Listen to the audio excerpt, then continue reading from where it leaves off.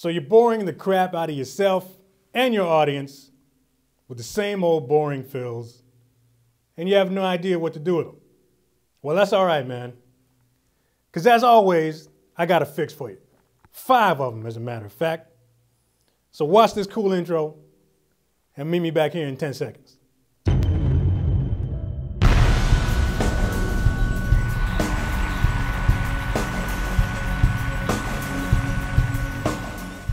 First of all, man, don't feel bad about this, all right? Because you're not alone.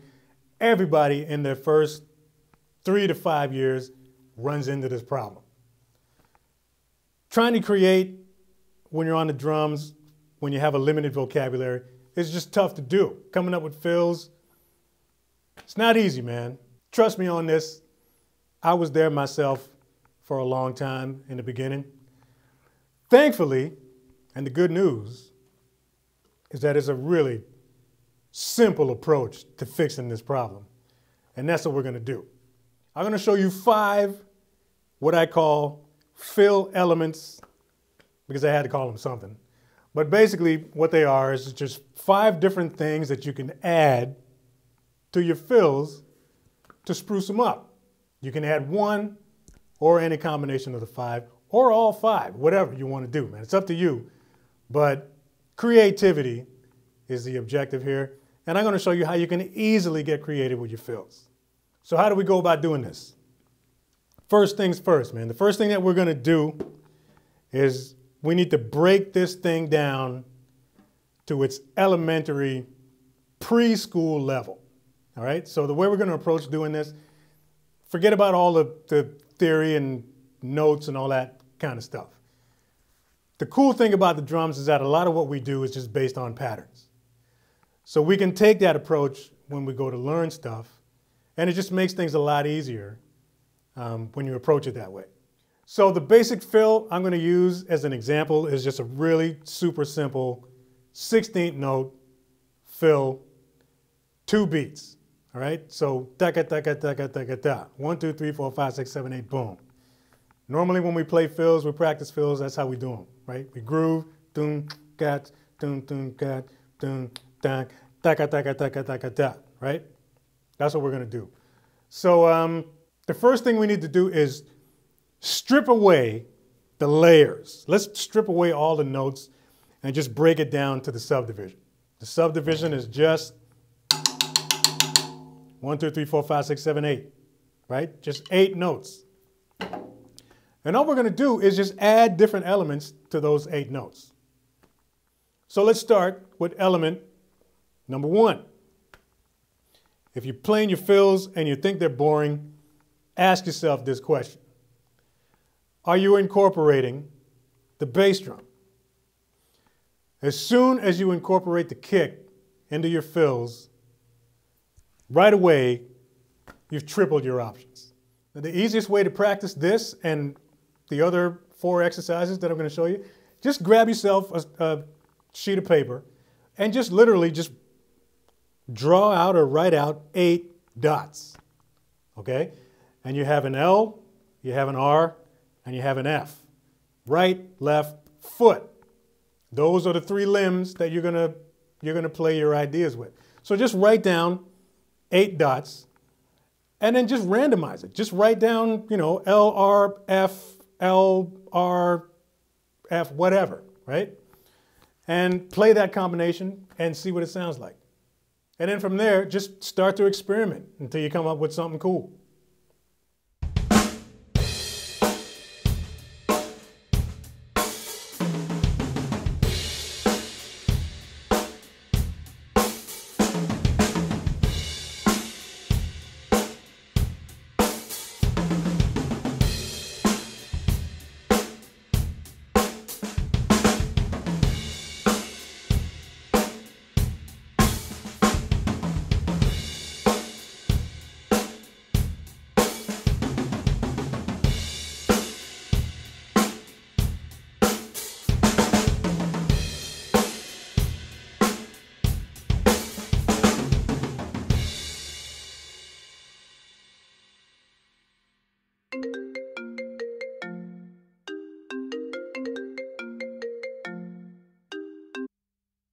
Hello?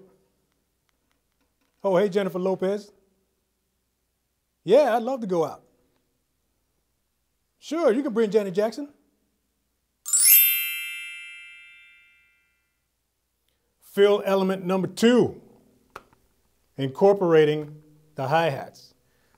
Treat your hi-hats as if it's another tom.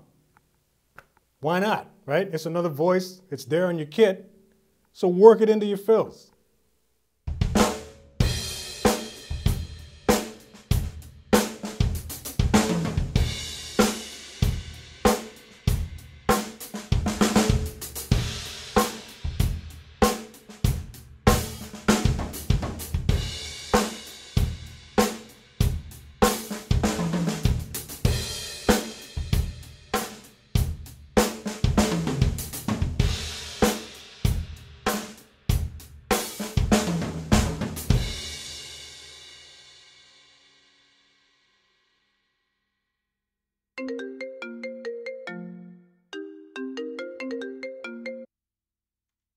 Hello?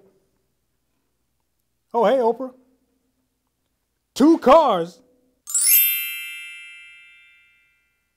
Element number 3, unisons. I don't know if you know what unisons are. Basically, all it is hitting 2 drums at the same time with the left hand and the right hand. Think of it as like playing chords on your drums. So just try to work out some ideas where you're just throwing some unisons inside your fill, and you can hit whatever 2 voices you want.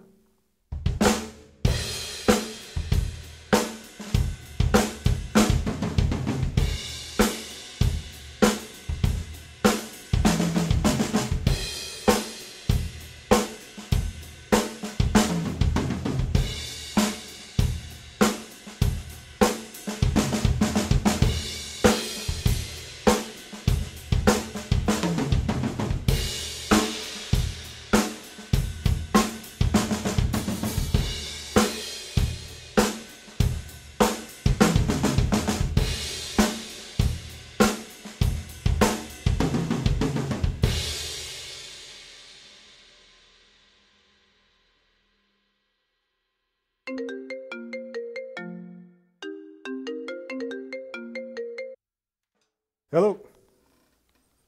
Hey, Dave Matthews of the Dave Matthews Band. Filling for Carter. Yeah, I can do that. 35 grand a show. Fill element number 4, doubles. Are you playing doubles during your fill, or are you just kind of hacking singles through the whole thing every time? Once you start to incorporate doubles, things start to change a little bit. Things start to sound a little bit more dynamic, you know what I mean? And they feel actually cooler to play. Now, when you add that to the other stuff, right, you start playing doubles while you're incorporating the kick and also throwing some hi-hat in there inside that fill as well, things really start to take some cool shapes.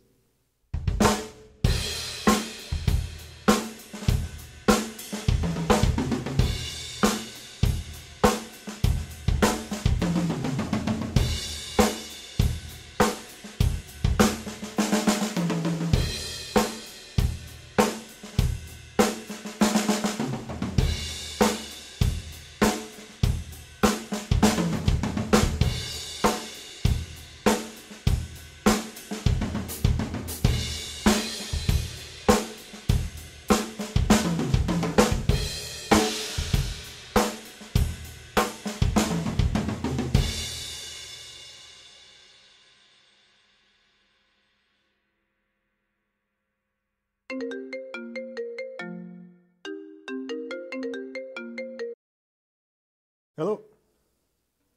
Yeah, this is Rob Brown. Lifetime supply of bacon.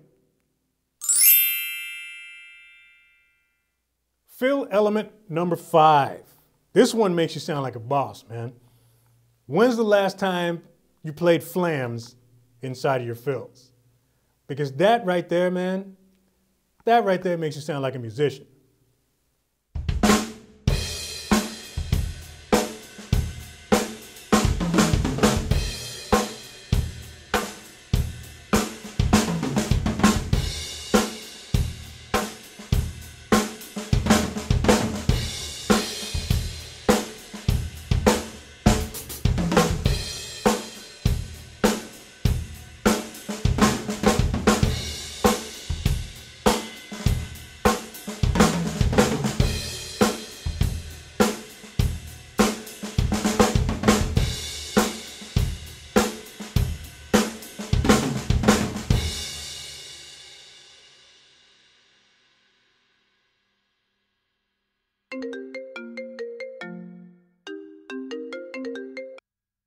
Hello.